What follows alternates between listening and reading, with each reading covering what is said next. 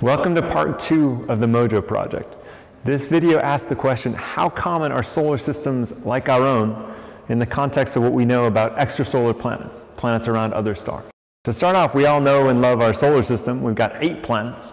We've got 4 small rocky planets, the terrestrial planets close to the sun, and 4 giant planets farther away. 2 gas giants, Jupiter and Saturn, and 2 ice giants, Uranus and Neptune. Now the question is, if we took the solar system and put it around another star and observed it with present-day Earth technology, what would we see? And it turns out if we do this little experiment, the only planet that we could see is Jupiter. With a long-term radial velocity monitoring program, we could detect Jupiter. We could measure its mass, we could measure its orbital size, and its orbital shape. But that's it. We could detect Jupiter. We couldn't detect any of the terrestrial planets, at least for now, or of the more distant giant planets. That's all we got. So the search for other solar systems for now is search for Sun-Jupiter systems. Yet among the known planets, we can still ask the question, how common are Sun-Jupiter systems? To do this, the first step there is to ask how common are suns, the first part of that equation. So if we take a ball 30 light years in size around the sun, there's about 400 stars within that ball. And this plot shows the distribution of the different types of stars. Now, our sun is a yellow star, a G star. And what you can see is there's plenty of yellow stars within that ball. But most of the stars that are close to the sun or within the whole galaxy are small red stars, M stars, sometimes called red dwarf stars. So the fact that we have a yellow sun instead of a red sun already puts our solar system in the minority, in about the 10% minority. We have about a 10% chance within the galaxy of having a yellow sun instead of a different colored sun. The next step is to ask how common are Jupiters. And what this plot shows is a distribution of the known planets around other stars. So each dot here is a specific planet around another star. The vertical axis shows the planet's mass, and the horizontal axis shows the size of its orbit. The color corresponds to how it was found, the technique used to find it. And we can kind of divide this plot into different clumps. There's clumps of hot Jupiters, of more normal Jupiters, and of super-Earths.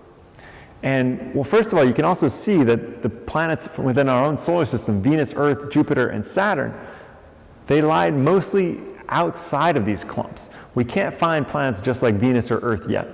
We can't find Saturns yet either, but we can now start to find Jupiters. And so from these different clumps, about 1% of stars like the sun have a hot Jupiter, about 10% have a normal Jupiter, and about 50% have a hot super-Earth. What does that mean? It means the probability of us having a Jupiter is about a 1 in 10 shot, about a 10% shot. The next question to ask is, what are the odds of our Jupiter having an orbit like our Jupiter has? What you see here in yellow are the orbits of some of the giant planets that we see around other stars. So Jupiters around other stars. You can see they often have very stretched out orbits or much smaller orbits than our Jupiters, which is shown in red. There's only about 1 in 10 planets like Jupiter around other stars that have orbits like Jupiter's. The fact that our Jupiter has a wide, nearly circular orbit is about a 10% probability again. Now finally, there's one more thing that we can look at, and that's not what the solar system has, something it doesn't have. About half of stars like the sun have close-in super-Earths, and we don't. Right? That's about a 50% shot right there. So putting all these probabilities together, we can ask the question, how common are solar systems? And so based on what we know right now, there's a 1 in 10 chance of having a yellow sun like we do. There's a 1 in 10 chance of having a Jupiter at all. There's a 1 in 10 chance of that Jupiter having a wide, nearly circular orbit like our Jupiter does. And about a 1 in 2 chance of not having a close-in super-Earth. So adding those all up, there's about a 1 in 2,000 chance of having a solar system among nearby stars. Now, within the galaxy, there's about 500 billion stars. So that gives us several 100 million candidate solar systems.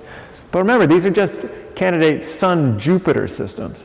It applies to the real solar system. There's many other characteristics that represent the real solar system, like the orbits of the other planets. And so when we take the whole solar system as a whole, it can only be less likely than this.